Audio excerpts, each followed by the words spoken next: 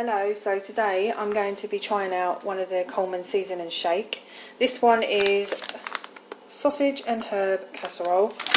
I always write on the bags, just a little tip, when you find out the sins for them, it's best to do that. I've got it on all of them. I've got some more in here.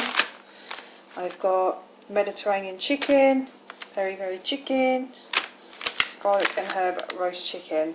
So as you can see, I've written on all of them. Just for future reference, you don't have to worry about it. So for this one, you're going to need one small onion. You're going to need 500 grams of potatoes, 340 grams of sausages. I've only got 240 in there, there's 4 in there. These are only half a sin each, so I'm just using what I've got left. I'm using frozen ones because I haven't got a fresh pepper. It does say 1 green pepper, so I'm mixing mine up. 150 millilitres of water, and in this recipe it does call for 100 grams of mushrooms. I don't like mushrooms, I can't stand them, and I don't have any here, so I'm not putting them in. I'm just skipping that part completely. So you're going to be putting the bag into a dish, and you're going to be putting everything in there. You're slicing potatoes, your onion, and then we've got the potato in there. I'm going to add the onion.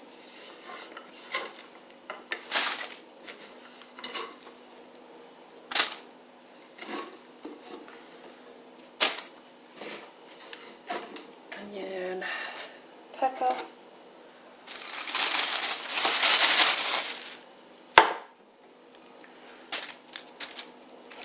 sausages,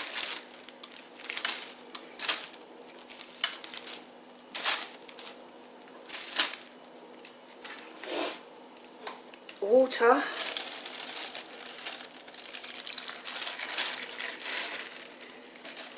and seasoning in the bottom part of the packet. And then you're going to give this a really good shake to make sure everything's coated, and I'll show you. Right, okay, so I've given it a really good shake, coated everything. You get the little blue tie and you tie it up basically, and then you'll put it in your pan and we'll lay it sideways so it's got room to puff up and everything, and you don't want this to touch the side or the top. And you bake this for, let me just check the packet, you bake it for 45 minutes on, I don't know what gas mark it is. I'll have to come back and tell you that because I've ripped the packet in half, so no, I can't see that. So I'll find out the gas mark and I'll let you know. Right, okay, so I found the gas mark. It's gas mark 5. You're going to put this on the middle shelf for 45 minutes, and when that's done I will come back and show you. So this is after 40 minutes. I'm going to give it another 10 minutes.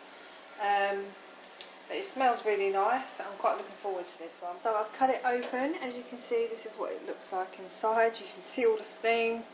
I'm going to give it a couple of minutes so I can cut it open properly and dish it out. Just have a quick look. I've cut it right open now so you can really see inside. Smells really good, I must say. There we go, so there it is dished up. I think it looks really nice, and I will leave a little message at the end to let you know what I thought of it, but yeah, go ahead and give it a go yourself.